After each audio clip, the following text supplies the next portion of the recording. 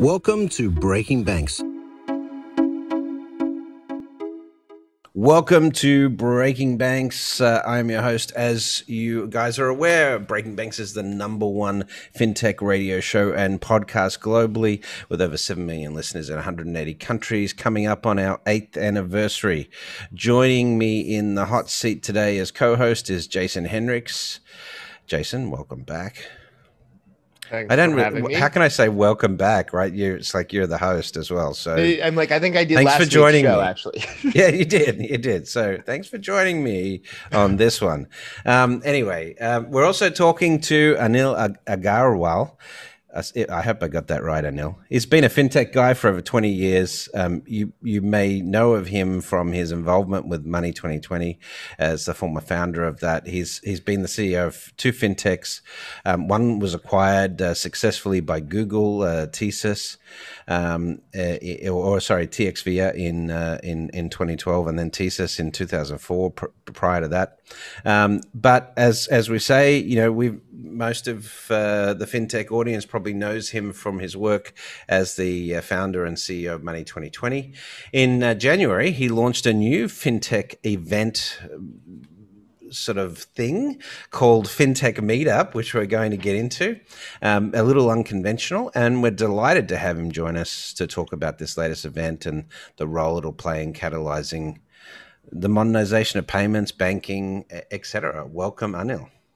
Thank you so much, Brett. And Jason, feels like homecoming here. I have a question to start right now that we're on the other side of 2020, right? Mm-hmm. And it seemed when you started Money 2020, like that year was so far out. No way. What were you thinking from a branding, point of view, and you were naming it? Like, were you actually thinking, hey, there's something monumental 2020 is just the future, man. Just the future. Yeah, no, it really was at the time a reference to the year 2020. We're talking about an event that was started 10 years ago. And a decade is, I guess, in some ways a really long time and a lot can happen. And in other ways, it's kind of a short period of time when you're talking about the kind of transformation that industries go through. But here we find ourselves, 10 years later, and it absolutely was a reference to the year when we first started it. But as the year got closer, we put a slash between the two 20s and made it more about vision. But 10 years have gone by super fast. Well, so let's talk about that. Maybe let's jump into the formation of Money 2020, the ideation of it. Obviously, back in 2010, fintech was still very new, and so 2011 was when you guys started to put this together. Tell me about the sort of foundational period and why you thought, first of all, Money 2020 was needed for the sector. Sure. Brett, as you mentioned, I was an operator in fintech. I actually started in 1999 as a 29-year-old. I won't disclose how old I am now, but that was pretty early on. And if I were to describe the decade from, let's call it 2000 to 2010, when it came to fintech, it seemed like most of the opportunities were really relegated to the long tail. So, personally, for example, I was, involved in the creation and development of 2 issuing processes. But when we look at the use cases that we facilitated on the issuing side, they were long tail. So they were alternative uses of established payment networks outside of traditional consumer lending and deposit access, stuff that wasn't mainstream. But the same is true for other fintech initiatives during that period. I remember, a lot of fintech being referred to back then as taking some paper-based payment system and automating it by making it electronic. Or another obvious category was the emergence of e-commerce and the need for online acquiring. I think what really changed around 2010 was that fintech was no longer going to be about innovation in the long tail. It seemed like it was going to be about disruption at the head of the demand curve. The products and services that are delivered at scale. You know this as well as anyone with your background at Movin, that it suddenly became about completely reinventing everything, the bank account, the credit card, in the most fundamental way. And so, my view of that 10 years ago and what led to starting Money 2020 was that this really was the result of, I think, the convergence of a few things. One was definitely the financial crisis. Up until the financial crisis, the barriers to entry at the head of the demand curve were just so high. Compliance and regulatory, banks just had a stronghold on things. It didn't matter, what kind of legacy platforms organizations were working on. Didn't matter what the consumer experience was, or fundamental things like fairness didn't really play into the function. And I think the financial crisis kind of gave way to a new kind of thinking with those barriers coming down. Certainly the government's involvement with everything from Dodd-Frank to creating the CFPB. I think another major trend kind of converging with that right around this time, leading to there is going to be head of the demand curve disruption, was mobile. The smartphone was introduced in 2007, but we immediately went into a financial crisis. And so there was a limited utilization of that across the business models that it eventually went on to disrupt. Uber is probably one of the best examples. A lot of that innovation came after the crisis was over, in the early 2010s. So the whole concept behind Money 2020 was that if the definition of fintech, if the goal of fintech was going to change in this fundamental and profound way, then people need to interact with each other differently. There's going to be, a vastly different way that organizations work together. I'll give you a personal example. I remember pitching a major top 10 bank in 2009, 2010. I forget exactly what year it was.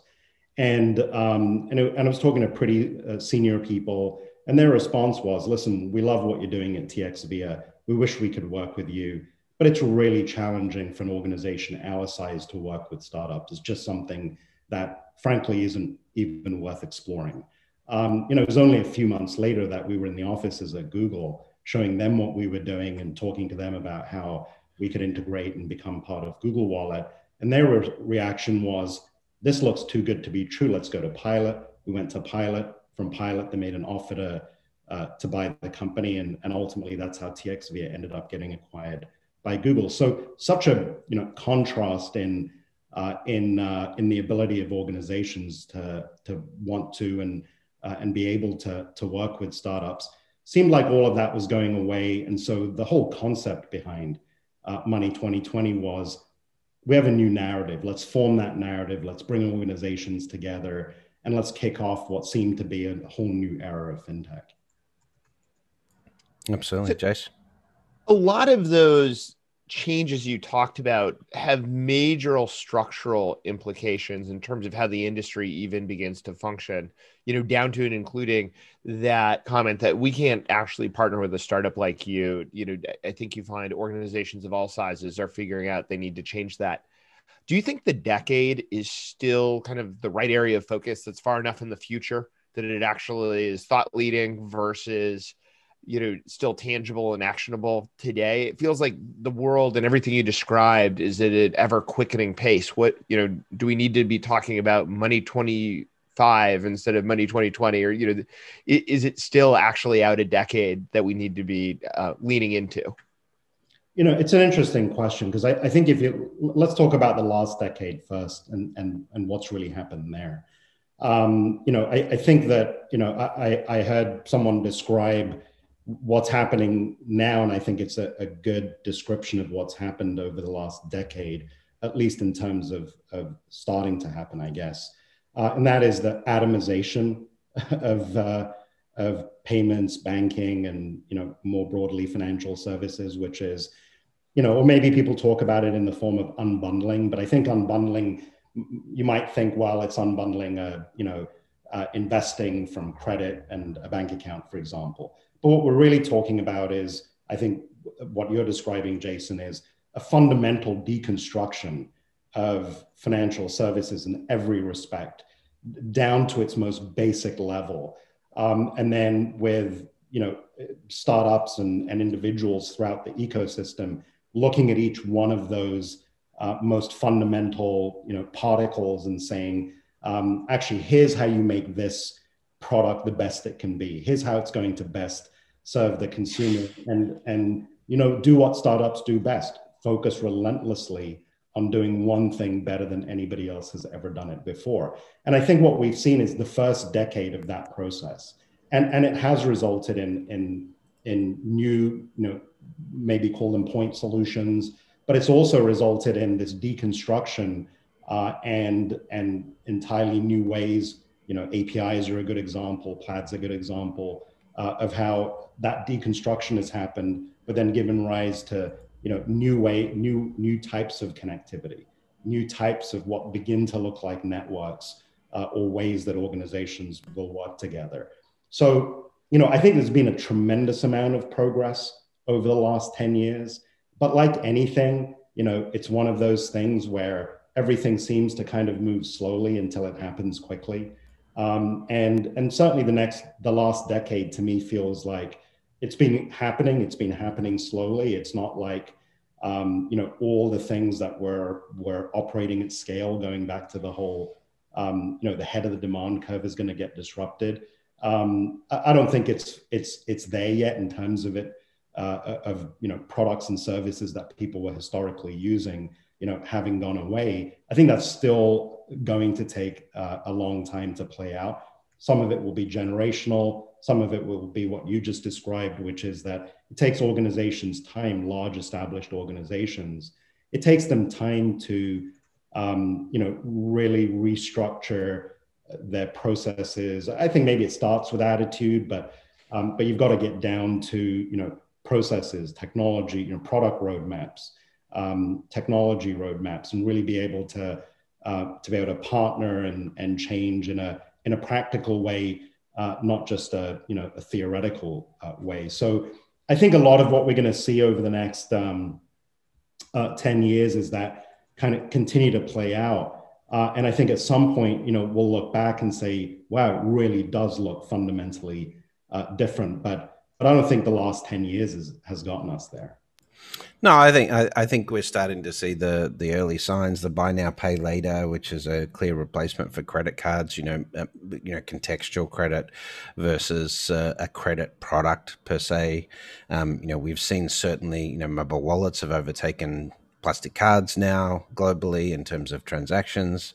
There's behavioral savings that are coming. So there are the early signs of exactly what you're talking about. For Money 2020 in particular, I know I do want to get on to the meetup, but this is such interesting history for the fintech audience, of course. So what would you say in terms of Money 2020, if you're talking about that ecosystem that's emerging, the surviving banks, I say those who digitized, because I think we'll consolidate the rest out. And then you've got the tech giants, you mentioned Google, a partner of yours, and the fintechs, that come in with either brands or specialization. This is sort of this combined ecosystem that's going to provide, services for customers. But coming out of Money 2020, what was the greatest, I think, example of where bringing those disparate crowds together resulted in something that you think was quite magical? Wow. That's an interesting question. I guess I can't point to one specific thing, because maybe that would be taking too much credit for all the different ways that people interact with each other, all the hard work that it takes to figure out who you want to work with, how you want to work with them. frankly, I think, I look at that as the social capital of the industry, kind of the interconnectedness. And I think that there are a lot of individuals and institutions that have contributed to that social capital over the past 10 years. Certainly the stuff, Brett, that you've done, I think has been materially important in that respect. Thank you. So I think, let me answer it maybe a couple of ways. I think one is, it's certainly hard to say, one particular organization or institution was responsible for something. But at the same time, there has just been an incredible number of people that have come up to me over the years, and they have said, I got my first client at one of your events. I got funding at one of your events. I found, a portfolio company that did incredibly well at one of your events. I look back to some of the companies that, that were brand new startups in the early 2000s, 2012, 2013, companies like Remitly and Acorns that were part of Launchpad programs at Money 2020. So while I think it would be, way too much to claim any credit for any of those successes, I think that that this social capital becomes critical in allowing people to, build things. And it's a wide range of social capital. In fact, I think over the last year, one of the things that's been eroded in this industry without the ability to physically go to events is social capital. I think it's been filled to some degree with some of the amazing, Substack newsletters that have been introduced. There's great Slack channels now that allow people to interact with each other, pretty near real time. So there have been a few things that have kind of filled that gap, but I kind of look at it like, that the modernization, the evolution of fintech is a collective effort, that you can't really do something on your own. You can't set out to say, well, I'm going to disrupt this particular product. Everything consists of a complex value chain. It's very hard to, move money from point A to point B without, deep partnerships, lots of organizations working together. And usually when you're, reinventing or improving one particular thing within financial services, it's within the context of all of these other things. So you need that social capital. I think there's a greater need for it now, not only because it was somewhat eroded by the pandemic, but I also think that if you look at the nature of the landscape today, so we talked about what it was like 10 years ago, what's it like today? I think that, there is certainly this atomization going on, this breaking down to the component parts, some, that unbundling, there's some rebundling going on. There's lots of debate around how that will play out. But I'd say that we're at this point right now where, some fundamental goals are being focused on, how are these products more fair? It's not just fees, but in every possible respect. So for example, democratization of access across everything. It could be, basic bank accounts, or it could be credit. It could be investing. You can segment that, in any number of different ways, demographically or whatever. I think another thing is just focusing on fundamental convenience, removing the clunkiness, so to speak, that has arisen over many decades, and streamlining experiences so that they're more fluid, they're integrated into, the context of what consumers are doing or companies are doing, et cetera. But what that's given rise to is, the evolution of products, the rate at which new products are being introduced, the rate at which value chains are being revisited and reconstructed. More at the individual level, new individuals entering the industry and gaining prominence. The establishment willing to modernize and engage in a way that that is really unprecedented. So if you look at all of those things, in the end, ultimately, this is still an industry like any other, I would guess, that comes down to people and trust. So that social capital is, something that's been somewhat eroded. The importance of it's become far greater, and so lots of institutions, and I think kind of in an evolving way, contribute to that social capital. And I think maybe the way to answer your question is maybe they all deserve a little bit of credit in helping this industry transform to the degree that it has. Well, one of the things that strikes me in what you said about that transformation, really, if you look at where the transformation historically has been, it's been in that user interface. And then, some to the product. You were one of the few, call it you, Marqeta, Galileo, really deep into the infrastructure. But now with that trend of atomization, you do see folks, like Move and others that are actually going deep into the stack in terms of what they're reinventing. What does feel like it's ushering in an entirely new era of how fast innovation can take place when the actual underlying rails have been rebuilt. Absolutely. It's interesting because, what used to be kind of hard to do has become, quick and easy. And it's because, basic infrastructure is being revisited. And so I think you're 100% right. In fact, it's kind of created the flywheel, where it's kind of like the data center. How hard it used to be to manage that, and now it's in the cloud. The tools that you can now use to bring new products to market in modern ways are like they're so widespread at this point that it's created that flywheel. So the rate of innovation will increase for sure. If it's 3x, we'll see the equivalent of 30 years of disruption over the next 10 years compared to the last 10 years, for example. But yeah, those first iterations of what we were doing enabled others, but not in the most fundamental ways that things are, that today's initiatives are. So you want to take us to break, Jace? Yeah. So I was going to say, after the break, why don't we pick up and talk about what's next with Fintech Meetup and how you're aligning, your deep expertise in this area with what is the collaboration of the future going to look like after the break. Welcome back to Breaking Banks. If you were listening before the break, we're today with Anil from Fintech Meetup and, of course, Money 2020, and Jason Henrichs is in the hosting seat with me.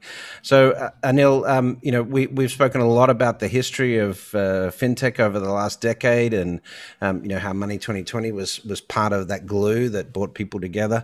But you've decided to do something different now. First of all, so Fintech Meetup's your new brand, your new event brand that you've created. Why did we need Fintech Meetup? Why didn't you just evolve Money 2020?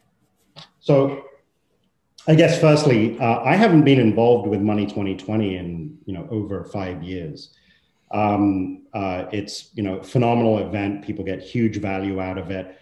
And it's run by an organization that we had sold it to. I actually spent the last 5 years on the other side of the transaction. I'd started a new event called Shop Talk, and Shop Talk was, I think the easiest way to think about it is what Money 2020 was for fintech. Shop Talk was for retail and e-commerce. I guess one of the things that I started doing during the Shop Talk days, with my background in technology, was really starting to think about events as being tech enabled. People talk about in the future, every company will be a tech company. They don't say every company except an event company will be a tech company. And so I have a fundamental belief that the future of events in general is going to be tech enabled. And so, Fintech Meetup is a tech-enabled fintech event.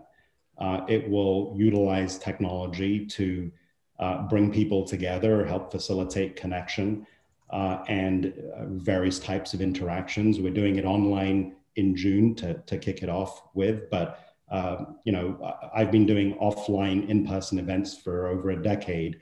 And as soon as we're able to, we're going to take Fintech Meetup offline.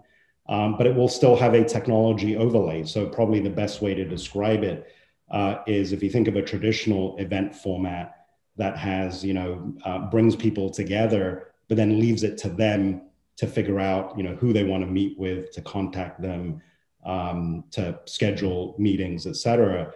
What we've done is we've automated that entire process.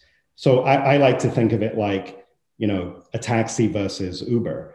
A taxi is a very manual process. You go out on the street, you put your hand out, you're trying to attract the attention of the driver. The driver is trying to do the same thing, and you're trying to make that connection, to add value to both of you.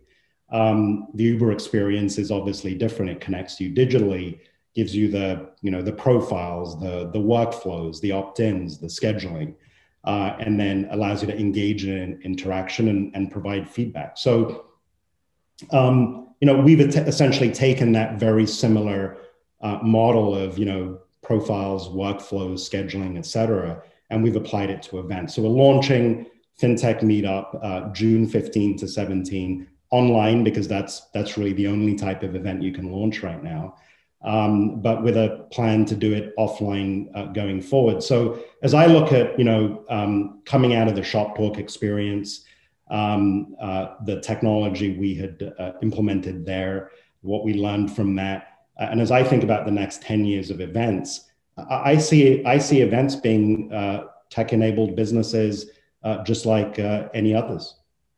I think one of the important things about the tech-enabled isn't just, building on that idea of innovating deep in the stack. It's not just about making a prettier overlay, which, there's been event companies going after that, or the tech companies and events forever. But one of the things I find very powerful about, Fintech Meetup is, to build on your Uber versus taxi analogy, how often would you jump in a taxi and it's their last ride of the day and you're headed to LaGuardia, but they want to be going the other direction and they kind of boot you out. And so there's that opportunity to align the interests. And I think that's one of the things when I look at the vast array of people you could meet with at Fintech Meetup, it could be overwhelming unless you actually sift through and think through, who is it? What am I attending this for? Who am I looking to meet with? What would you suggest for attendees to get the most out of the experience? How should they approach that? It's a good question. I think we've solved a lot of that through the way the technology works. So just to give you some context here, Fintech Meetup isn't something that, we're launching this software for the first time. At this point, in some form or another, in the retail and e-commerce industry, we've done upwards of 100,000 meetings. We've probably done around 80,000 offline at our events, and we've done, around 25,000 online. So there's a lot of thought being put into the process. There's a lot of feedback and iteration that's being built back in. And so, I guess there's some fundamental philosophies that we have. I think one is that knowledge of who wants to meet with who is widely distributed. What's really missing is the tool that allows people to act on that. So, you mentioned that there are other, tools out there. It's not like the events industry has no technology at all. For sure, it has what I would describe as kind of basic technology that's been used for a long time. There's online registration and ticketing systems. There's a mobile app to look at the agenda. There's the ability to request meetings with people through a mobile app. To me, frankly, if I were to compare, those things work great for what their objectives were. But if you were to say the objective is really to facilitate interaction that ends up being a catalyst for, the modernization of this industry through different types of interactions, particularly one-to-one meetings, I describe those as a calculator versus a spreadsheet. You can perform lots of calculations on a calculator and come out of it with a whole bunch of calculations, but it's fundamentally different to what a spreadsheet allows you to do. And I'm using this as a very basic example. I think folks in fintech get what it means to improve things with technology beyond the fact that those things utilize technology before. So we believe that that knowledge is widely distributed, and we provide the tool that allows you to very easily act on it. So let me walk you through it a little bit. So the first thing we do is we ask people to complete profiles on themselves. That's at an individual level, it's at an organization level. It consists of something like 150 different fintech data points. Tell us about what type of organization you are. Tell us what your delivery model is. Tell us which verticals and sub-verticals you operate in, horizontally across those, which products or solutions do you offer. So we're building these incredibly robust profiles, and then we're sharing all of those with everybody. So I think that alone initially gives you this incredible insight into everybody else that's there. The second thing we do is we make selections very easy. We provide you with that list.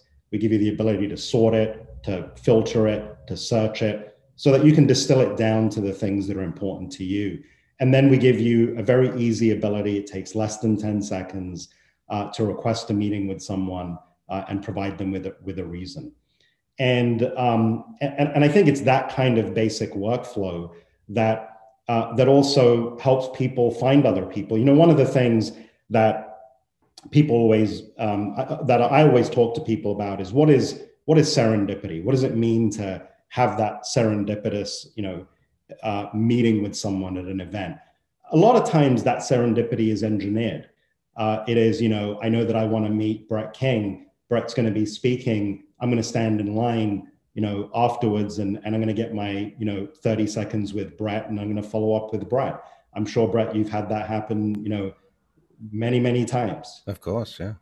And so, maybe 2 years later, if that company ended up working with you and someone says, well, how did you meet them? Oh, we randomly met at an event. It always feels more random than I think people remember. Obviously, some things are more random. You're walking down the hallway, you're at a Starbucks or whatever, and you run into someone and something comes of it. I think that serendipity is kind of engineered into our approach. We give you a list of 1,000+ people. You see someone who used to work at MasterCard, they're now at Discover. You haven't talked to them in 3 or 4 years, but you've been meaning to open the door to Discover in some way. You pick them for a meeting. You end up having a conversation, and it leads to something. So we're not trying to replace all of the interactions that happen on site.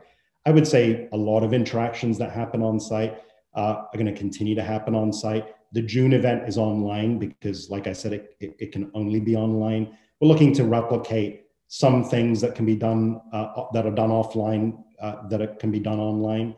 But again, our goal eventually is, as soon as we're able, to move the event offline and have this digital overlay. Yeah, obviously, South by Southwest and others are announcing that they're coming back in 2022, and people's confidence to attend these events is improving. Ultimately, when you look at Shop Talk and Money 2020, in both of those instances, networking was obviously a key part of the success, but people would go for the big ticket content.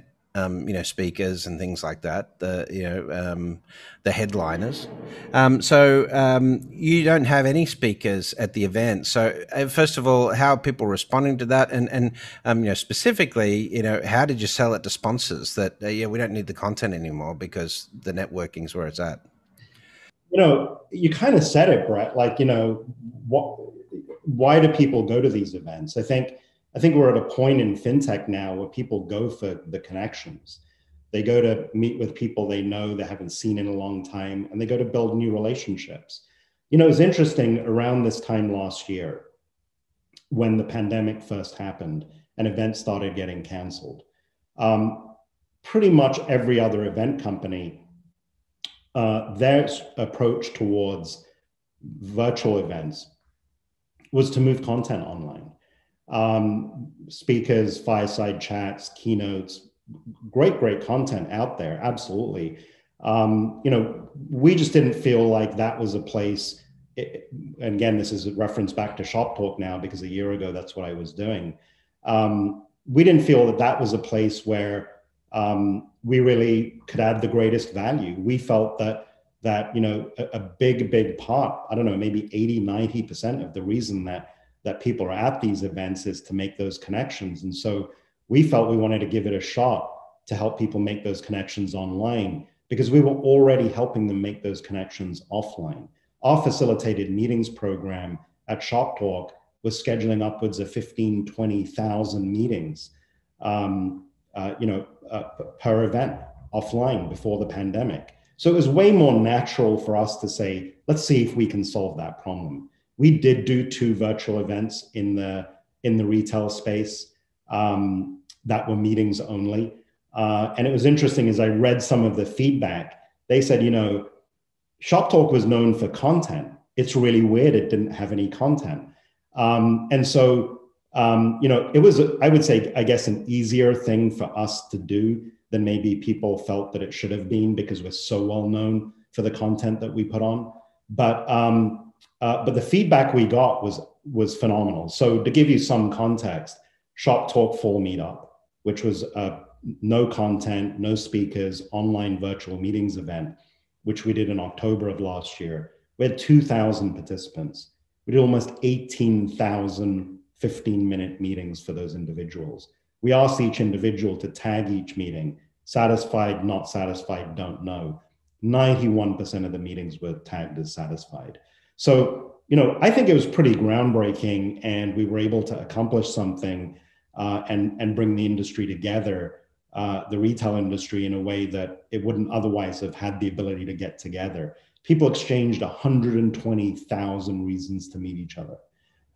It was pretty amazing. We did it again about a month ago in the grocery space. We had 1,300 participants. We did almost 9,000 meetings.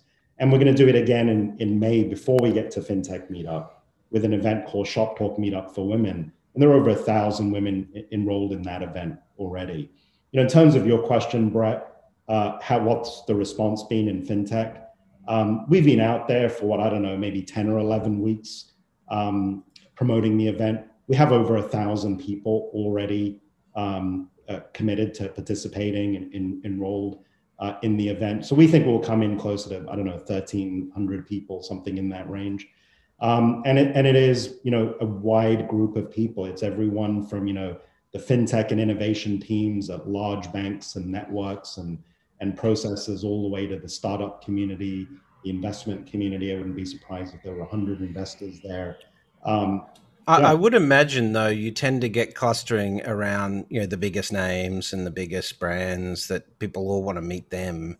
So how do you support, you know, like fintechs or startups, for example, that may be less known, that, you know, really need these meetings critically? Great point. In fact, we are laser focused on the fintechs. My expectation is that there will be a few hundred of them there. And we're making it, you know, relatively easy for them to be there. The pricing makes it, you know, unbelievably reasonable, frankly. When I talk to fintechs and tell them, you know, you can get tickets as, you know, low as $150. And by the way, you want to reach credit unions, we're going to have over 100. You want to reach community banks, we're going to have over 100. You want to reach, you know, large banks and institutions, all of their fintech teams are going to be there. And if you know, each individual has the ability to get up to 24 meetings, but our experience is that the sweet spot is 8 to 10 meetings. You're talking about $15 a meeting, no travel expense, no hotel or airline, and the ability to connect with the industry in a way that frankly hasn't existed before, because the technology hasn't been there. So we think we have a great proposition for fintechs. I can tell you most of my phone calls at this point in educating the industry about this event is pretty much with fintechs and explaining the proposition, getting them excited, helping them figure out who on their team should be there, even giving them advice on, you know, who to reach out to. Yesterday we confirmed, you know, the folks from digital and micropayments and some other areas at MasterCard. They just confirmed 9 SVPs and VPs participating. I went straight to some fintechs that are participating and said, by the way, these are some companies that you should make sure you reach out to, some people you should reach out to during the event. I don't know these individuals personally, but they're participating, and I think that you can get a lot of value out of meeting with them. So, we've always been very high touch. When people see me at our offline events, they'll see me doing everything from picking up trash on the floor. We have a deep caring and conviction to creating an unbelievable experience at the events that we run, and the same is true here. So we're trying to help everyone in whatever way we can get the maximum amount of interaction and value. And then, coming out of the June event, we're going to announce our in-person event, the dates and location. We're very, very close, Brett, and I wish I could do it right here, right now, and tell you guys. That's okay. Yeah, when you're ready, you can come back on. It's fine, no problem.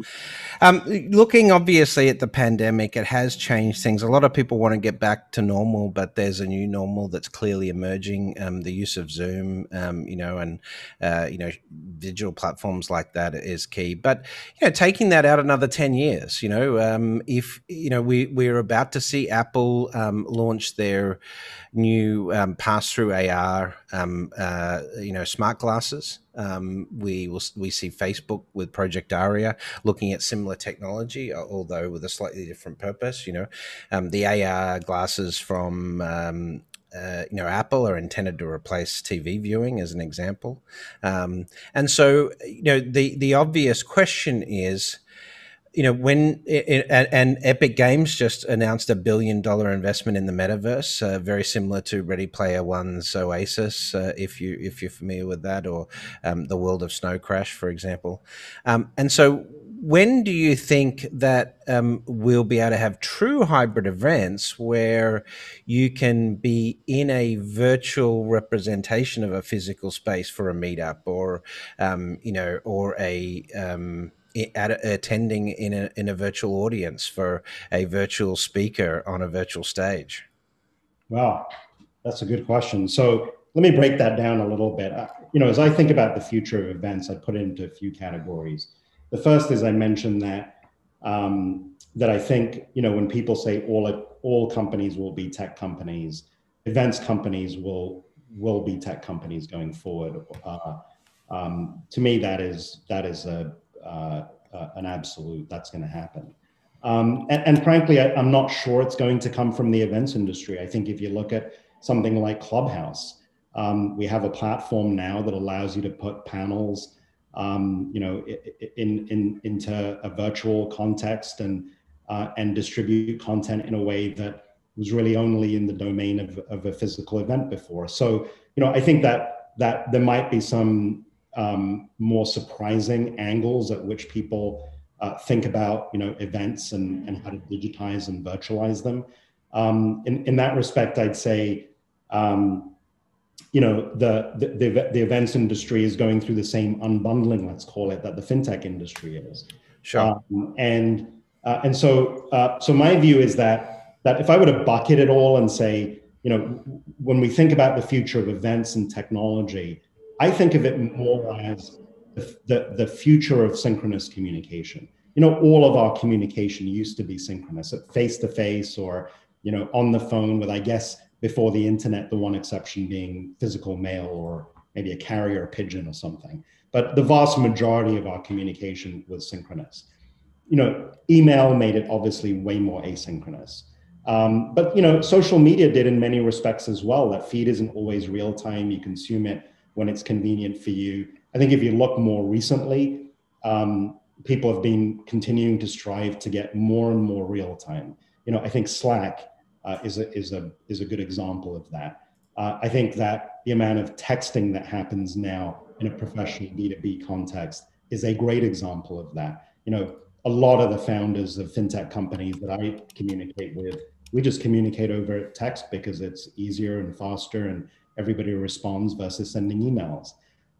When I think about events, I think about facilitating synchronous communication, with probably the one thing being it's face-to-face. Now, face-to-face can be video, or face-to-face can be in person.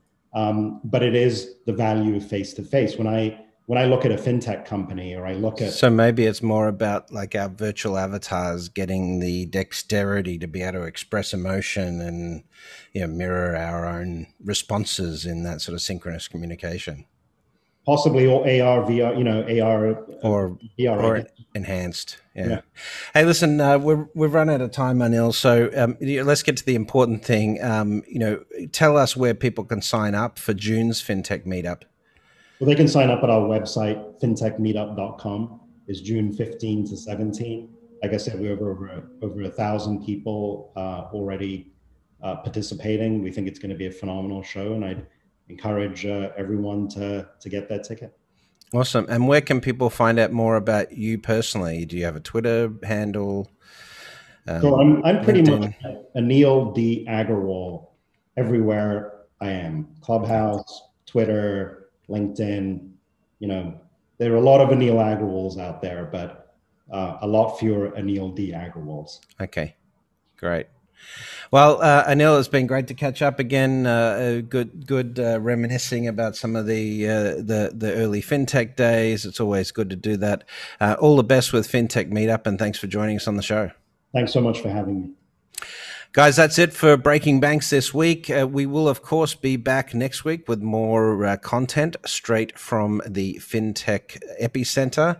And if you've got something to say about the episode today, don't forget to tweet us out at Breaking Banks 1 or at Provokecast. And make sure you leave us a review on iTunes or Stitcher, Podcaster, Spotify, wherever it is that you listen to the show. And hopefully a 5-star review. That's how people find out about us and hear more of the goodness and the content that we've got. So appreciate your support. We'll be back next week with another Breaking Banks. That's it for this week. If you like the show, make sure to give us a 5-star rating on your favorite podcast platform, or share it with a friend, or share it on social media. We'll see you again next week with more Breaking Banks.